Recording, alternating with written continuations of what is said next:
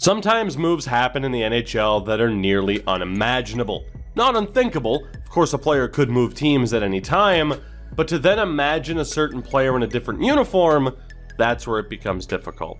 Whether it's Martin Brodeur in St. Louis, Daniel Alfredsson in Detroit, Mike Modano in Detroit, you get the point, and the newest member of that list may just be Henrik Lundqvist, who after 15 years is no longer a member of the New York Rangers. He's been bought out of the final year of his 7-year deal that began back in 2014, and now for the Rangers, this opens up space for Shesterkin and Georgiev to take the reins. The safety chute, it's gone. It's their time to sink or swim as the Rangers continue this rebuild on the fly and continue to move back in to true playoff contention.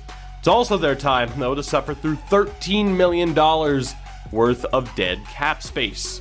That said, after this buyout and the Mark Stahl trade earlier in the week where they gave up a second-round pick to move on from the last year of his deal, the Rangers are still looking at $23 million in cap space to use, and with who they have to re-sign, barring some awful negotiating, the Blue Shirts will have plenty of cap space to weaponize in free agency ahead. For Henrik Lundqvist, well, I don't really know what this means for Hank. He's heading into this upcoming season, whenever it starts, at 38 years old.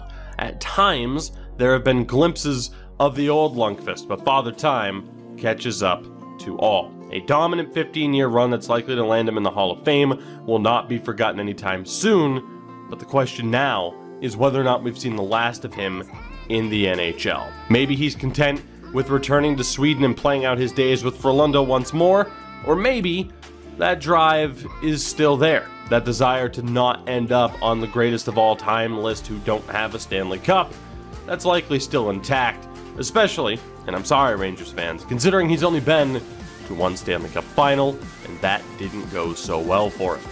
Personally, and perhaps unsurprisingly, I hope Hank stays in the NHL. Now, certainly the history is interesting enough that perhaps one day we'll take a full look back at the entirety of Hank's career so far, but for now, we wait to see what the next chapter will be.